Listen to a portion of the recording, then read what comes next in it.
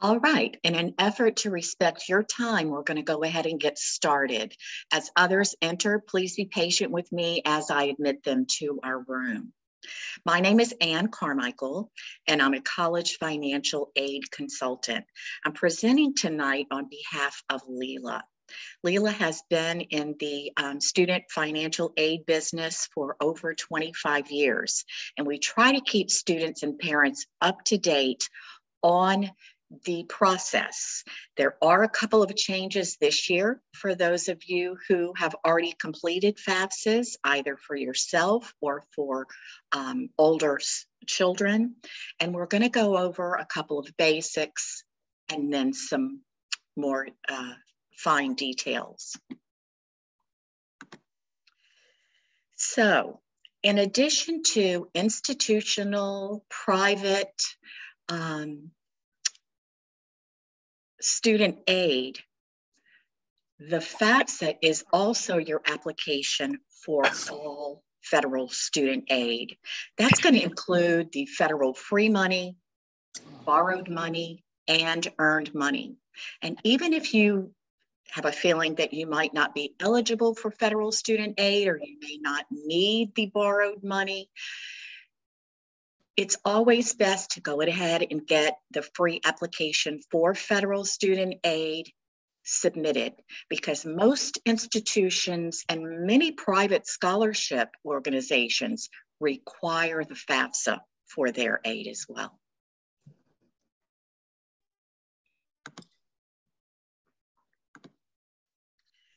So first, I want to talk just a minute about the free aid, the free money that's available to you and you will be considered for when completing a FAFSA.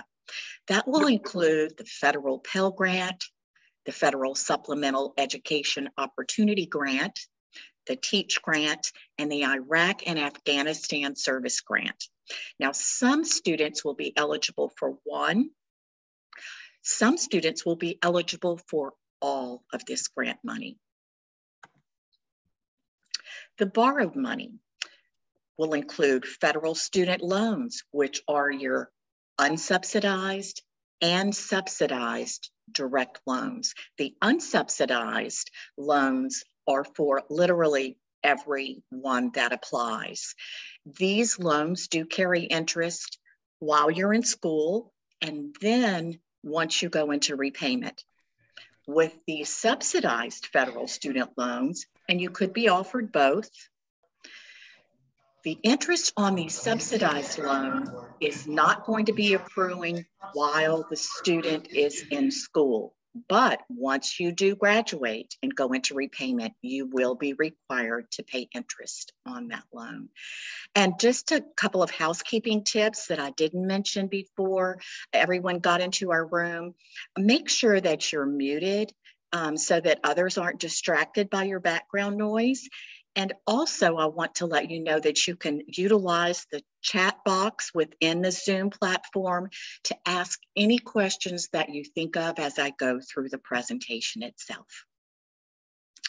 So we've talked about the federal student loans. If those don't cover the entire cost of your attendance, you will also have the option to borrow a private loan.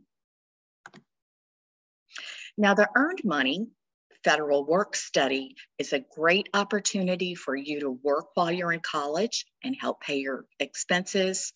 And these jobs look great on your first professional resume.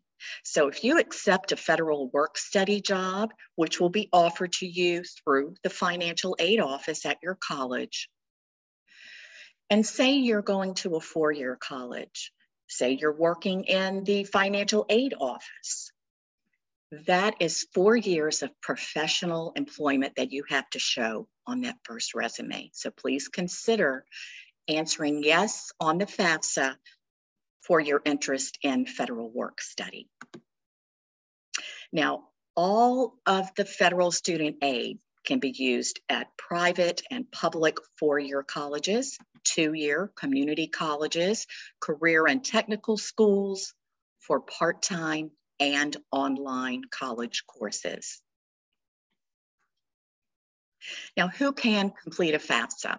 Of course, all U.S. citizens and U.S. nationals, those with a green card, with an arrival departure record, have battered immigrant status, or have a T visa.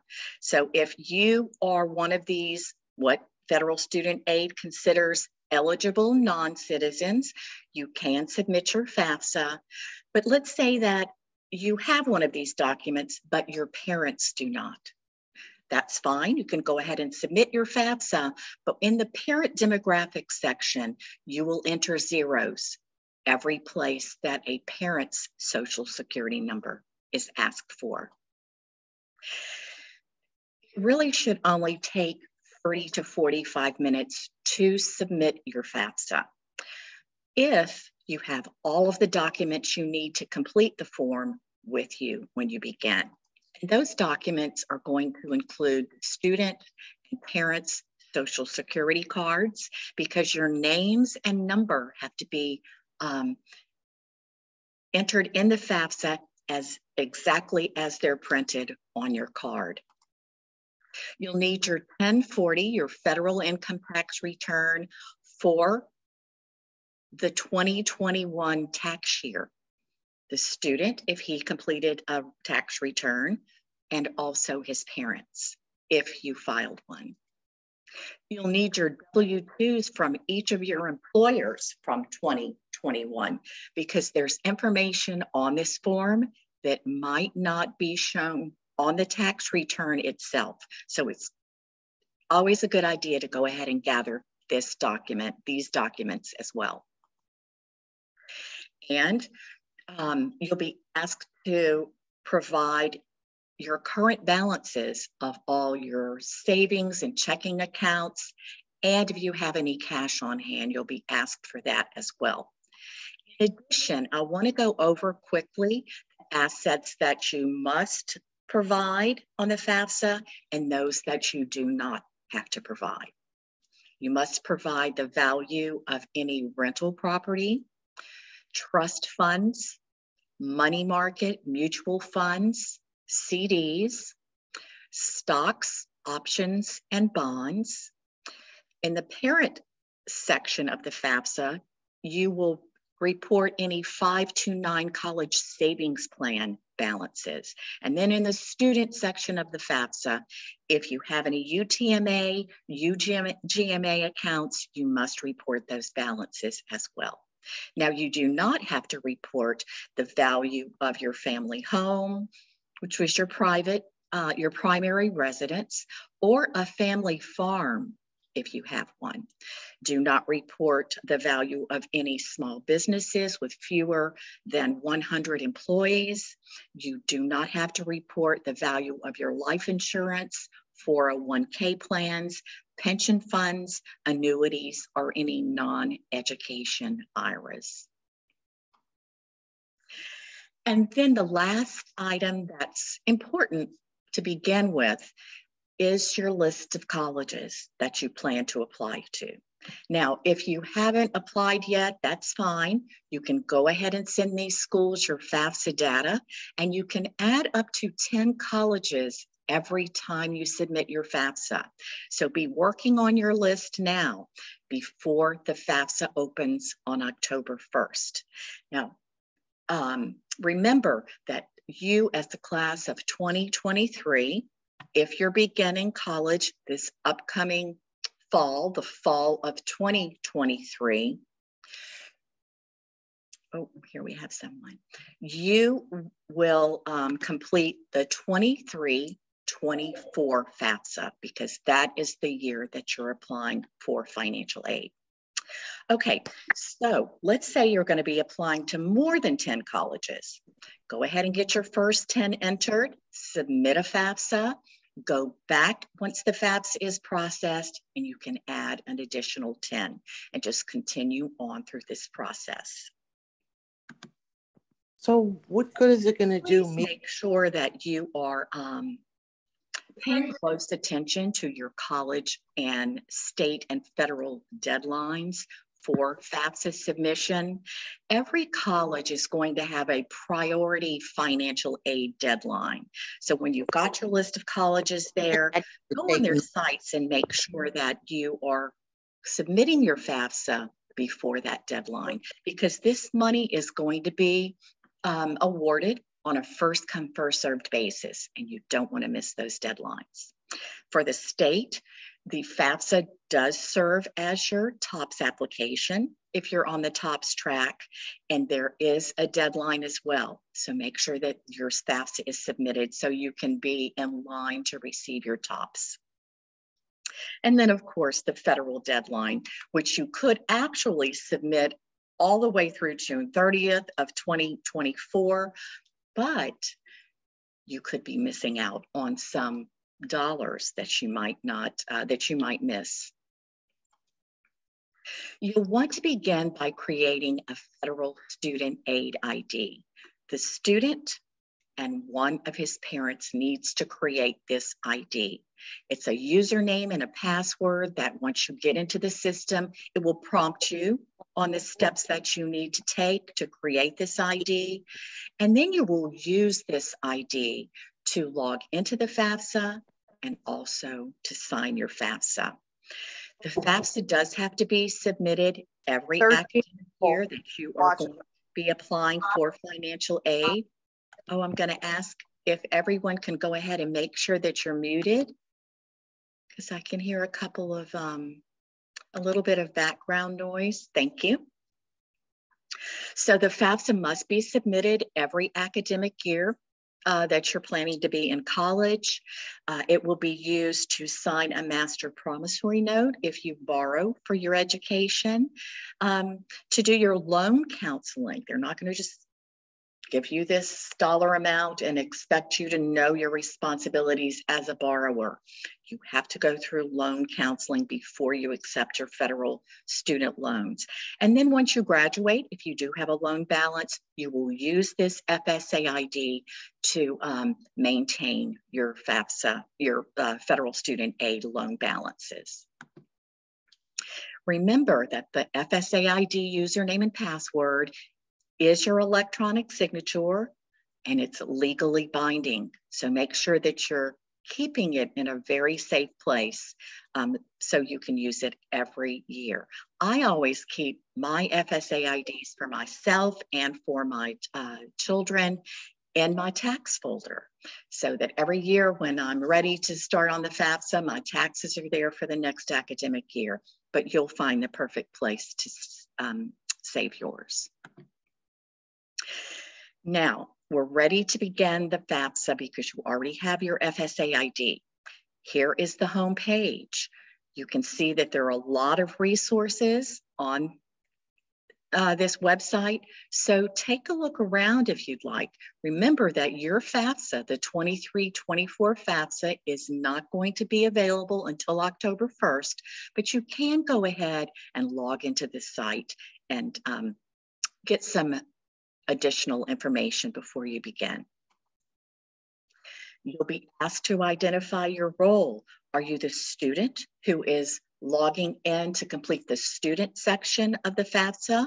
Are you the parent who wants to provide your parental information in the student's FAFSA? And then what is a preparer? A preparer is someone that you're paying to complete a FAFSA for you, and this is quite rare. You'll see that there are 7 sections within the FAFSA itself. The student demographics, the school selection, dependency status, parent demographics. You'll move to the parent financials, then the student financials, and it's time to sign and submit. The students will be asked for some personal information, which will include their social security number, their personal email address, don't use your school email, and your own mobile phone number. You don't want to share information with others within the form itself, because the personal information that's in your FSA ID must match what's in the FAFSA. You'll be asked to provide your permanent mailing address. List your state of legal residence so that the financial aid offices at your college can determine if they should charge in-state or out-of-state fees. And your high school completion status. You'll be asked what degree you're seeking. Are you going to be working on your first bachelor's degree or an associate's degree? This is important for the financial aid office to determine your offer.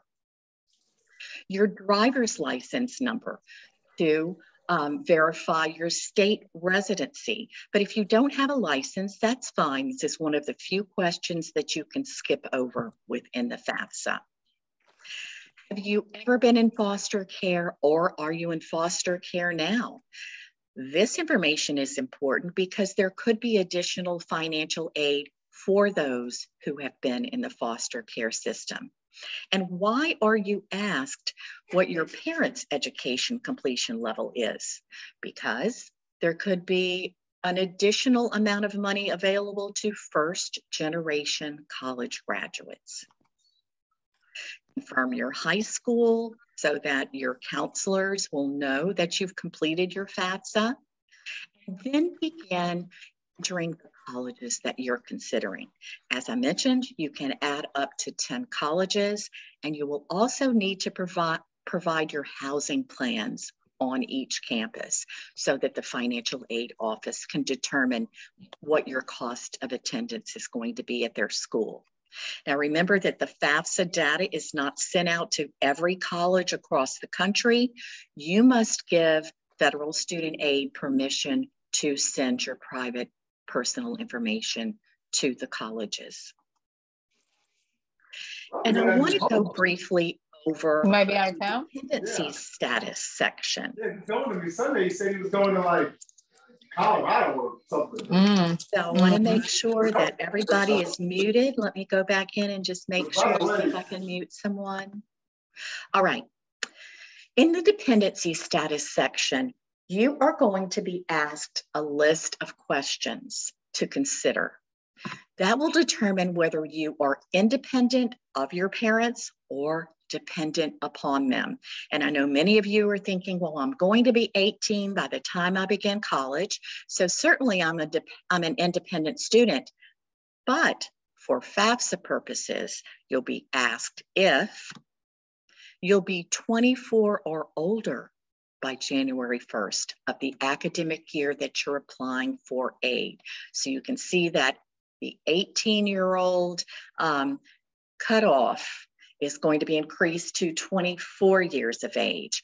Anyone beneath 24 will have to provide parental information. Or you'll be asked to consider, are you married or separated but not divorced? This is you as the student. Are you working toward a master's or doctorate degree? You have children who receive more than half of their support from you, the student. Are you currently serving on active duty in the U.S. Armed Forces? Are you a veteran of the U.S. Armed Forces? Are both of your parents deceased? Are you an emancipated minor, or are you in legal guardianship as determined by a court in your state of residence? Now, you're going to find as you move throughout the FAFSA that there are some legal and financial aid terms that you might not be familiar with, but don't fret, because beside every question you're asked will be a question mark, and you can always check on the question mark for a more detailed description or a definition. I want to make sure that those that are in this situation understand that there is a difference between legal guardianship and legal custody. Legal guardianship means that your legal parent has relinquished their legal responsibility for you. So make sure, if you think you're in legal guardianship, look at your legal documents to make sure. And then the last question you'll be asked to consider is, are you an unaccompanied youth who is homeless or are you at risk of being homeless? Now, if you can answer yes to just one of these questions, then you're considered an independent student. Remember that you'll have to show your legal documentation to the college financial aid office, but you can skip over the parental section of the FAFSA because you're considered independent. Now, what if you do not live with your legal parents and you can't answer one of these questions, the prior 10 questions? Say you live with grandparents or other relatives or perhaps neighbors, but they do not have legal guardianship of you. They have not adopted you. Those parties should never provide information about themselves on your FAFSA. Even if you're living in their household, you still must provide information about your legal parents.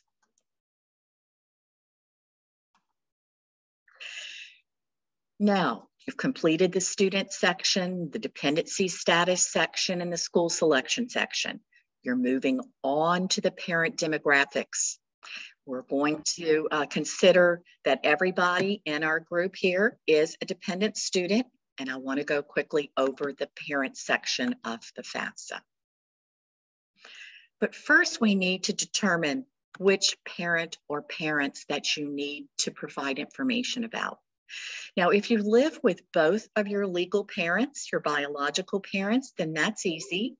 You'll have to provide information about both of them.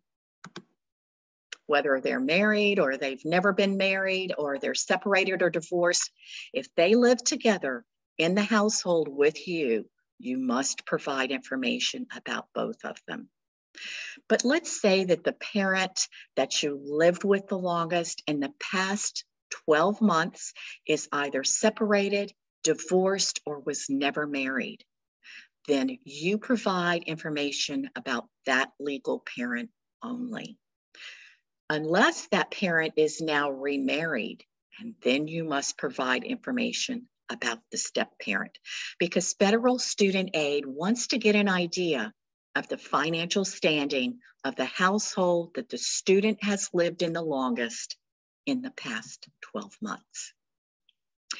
If you're moving through this form and you have questions, you can always call federal student aid directly, or you can call me on Leela's FAFSA helpline, and I'm happy to help you work through that question. I'm going to be providing my information to you toward the end of the presentation. So you've made it through the identification of your parent or parents. They want to know information about them, their social security numbers, dates of birth, their contact information, whether they're married or they're divorced or separated. And then, as I mentioned, you'll begin to enter information about each of them. Now, make sure when you are in this section and you're providing an email address in that field that you use the email address of the parent who created that federal student aid ID. If mom created the federal student aid ID and used her personal email address, but you put dad's email address within the FAFSA form itself, you're not going to be able to sign the form. So make sure you remember that as you're creating your IDs. You'll be asked if there are any other dependents in the family household. So if there are younger siblings, you can receive credit for the size of your household. If you have children who are in college, they are still pretty much dependent upon you. And unless they can answer one of those prior dependency status questions, then they are a dependent student. So include those children as well. Parents will then be asked what their tax filing status is. Did you file a tax return in 2021?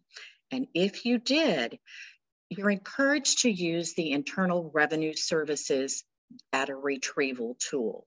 Number one, it's a lot simpler. It's going to save time. It's going to reduce errors.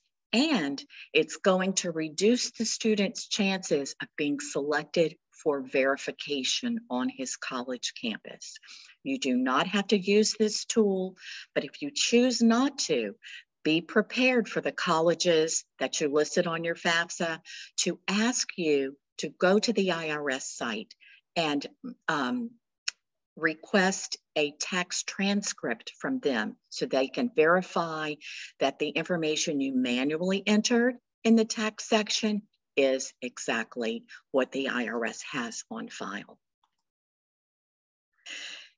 And you will probably be a little bit thrown off, which a lot of parents are. You've already entered either manually or through the tool your income from 2021, but they want to know which parent made which dollar amounts. So this is where you're going to grab those W-2s. If you have two parents reporting within your family on the FAFSA, you will need each of the W-2s from those parents. You'll be asked what parent one made and how much of that income parent two made as well. You've completed parent section, the demographics and the financials. Now you're moving on to the student tax filing status. If the students did file a tax return in 2021, they'll be asked the exact same questions. The student can also use the IRS data retrieval tool if he chooses to. Now, don't be caught off guard because these financial sections are back to back. And many times a student will contact us and say, my expected family contribution looks too high. Occasionally, parents will enter their financials and then they begin to see the same questions again without looking up toward the top to see that this is now the student financial section. So be very mindful of that when you're entering your financials. You're almost finished with FAFSA itself, but I'm going to encourage you to take a very close look at your FAFSA summary. The summary is a list of every question that you're asked within the FAFSA and your answer to each. So review this section. If you find that you need to make a correction, you can do so here within the summary. Just click on the hyperlink to that question that you want to change. It will take you back to that section and you can make that correction because you want to make sure that the financial aid office has the most accurate data so that they can quickly prepare your financial aid offer. Then it's almost time to sign and submit form itself.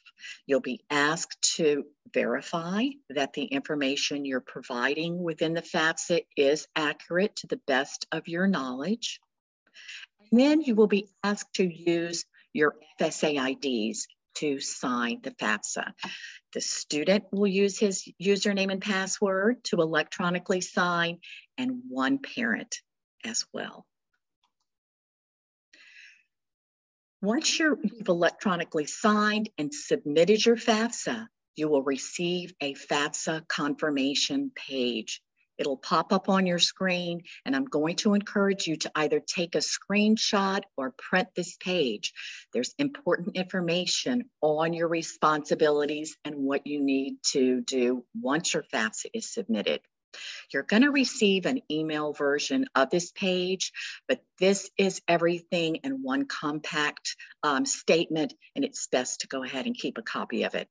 It does take 3 to 5 days to process your FAFSA, and at that time, your data is going to be sent on to your college financial aid offices. Now, you'll want to make sure that if you have not completed your college admissions applications, that you do that, because most times your FAFSA data is going to be sitting there in the financial aid office's computer queue. And once you've applied for admissions and been accepted, they'll pull down your financial aid information and begin to work on your offer.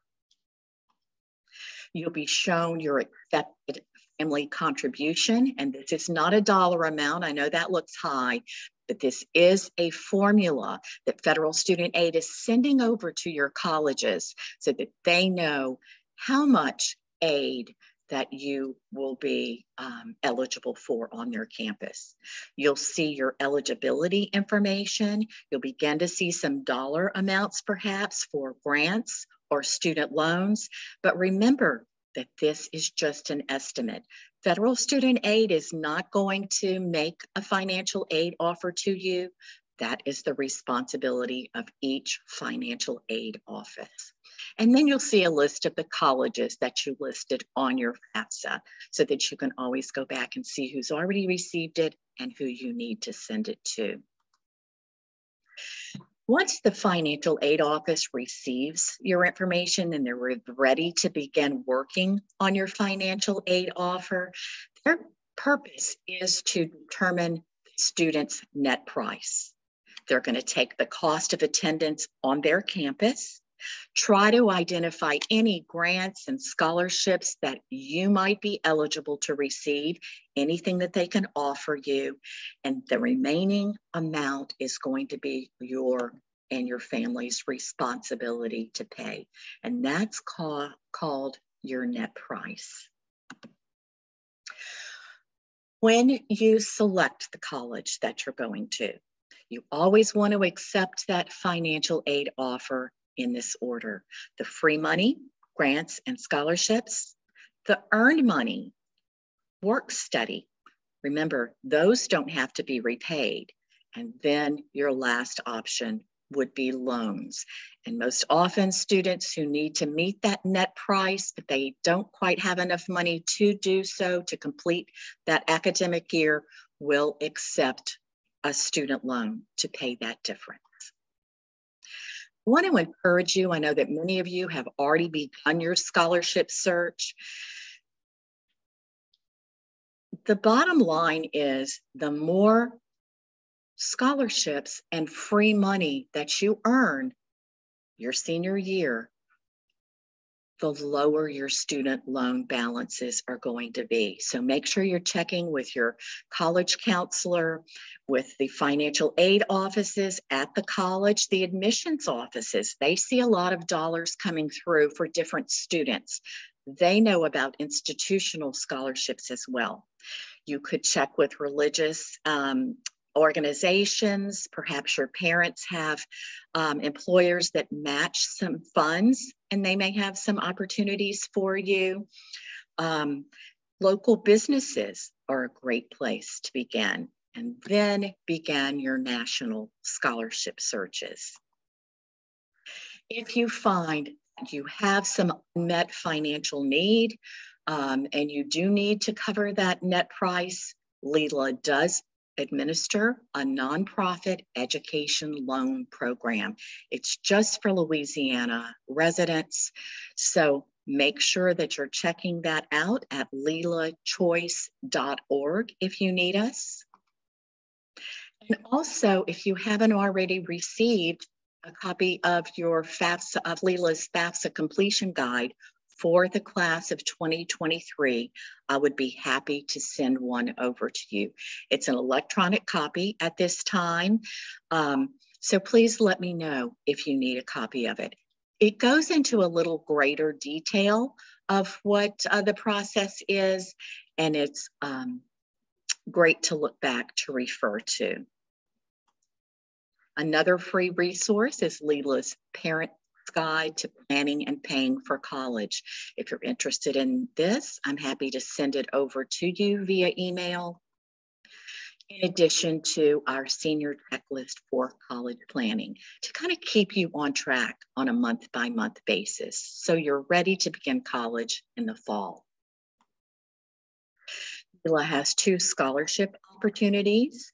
There is a $1,000 FAFSA completion scholarship, so add this to your list of things to do once you submit your FAFSA. You can use the QR code, or you can grab the application on our website at lela.org. For those of you who plan to stay in Louisiana and attend a college here in the state, we welcome that. And we do have another scholarship opportunity worth $1,000 as well. If you feel like you want some one-on-one assistance, this is a virtual opportunity via Zoom. We'll Zoom together and I'll be live with you online as you complete your FAFSA step by step. You can schedule a completion session by using this QR code, and I'm happy to get that scheduled. Of course, it'll be October 1st or after, but it's okay to go ahead and request your session now. If you decide to jump on into the FAFSA, go ahead, please feel free. But if you're having trouble along the way and you just have a quick question, you're always welcome to contact our FAFSA helpline. It's there for you. It's for all Louisiana residents, so keep a note of it, in addition to my email address, if you want to correspond with me directly. I hope that I've answered all of your questions. If not, I've answered most of them. So I'm going to check the Zoom chat box to see if anyone has a specific question. And while I'm looking back over those requests for information, please feel free to go ahead and drop any question that you might have into the chat box.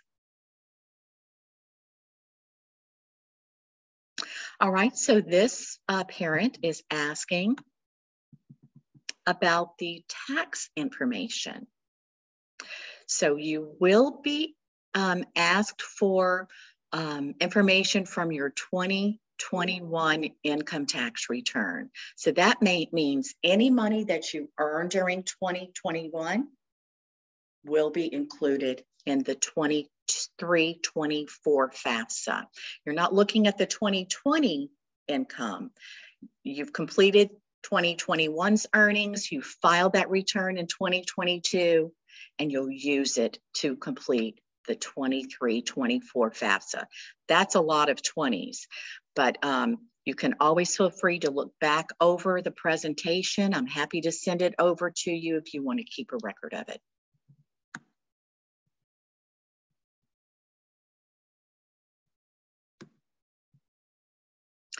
Yes, the slides themselves, because the 23-24 FAFSA has not been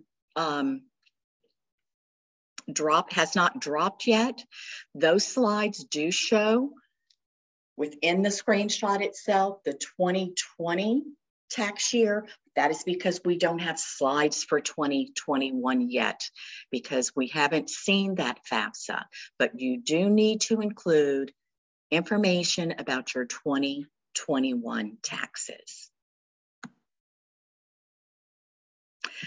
I will be providing a recording of this session to your counselor, so be on the lookout for that. Or if you would like to receive a copy directly from me, email me and I'll be happy to send it over. And that's right, these slides are not reflecting the 23-24 FAFSA yet because we haven't seen them, but we do know that information from the 2021 income tax return will be asked for in the 23-24 FAFSA. I see several requests for the slides themselves. And yes, that is my email address. I'll type it in the chat box, but it is there on the screen as well. Now, do I have anyone in our group that has already submitted a FAFSA? So remember that federal student aid ID that you created either for yourself, if you were a student, or for your older child is still valid. That is your legal electronic signature for all federal student aid business, and you will use it for yourself, you will use it for your any students you've had that have already graduated and are still in college, and mama or dad, you will use your FSA ID, the same ID, to sign your seniors FAFSA as well. So you don't have to create another ID.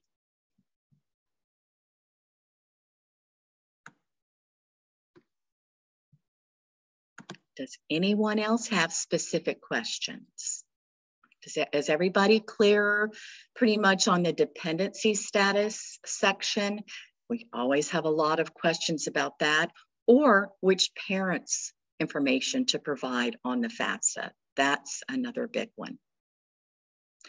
But always know that you have a lot of support. You have your counselors at school, you have federal student aid, you can call them directly, or you can call Leela's FAFSA helpline, and we're all here to help you.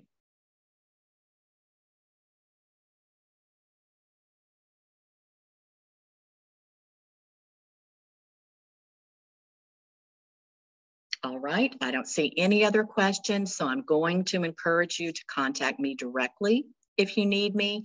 And again, I want to thank you for having me this evening.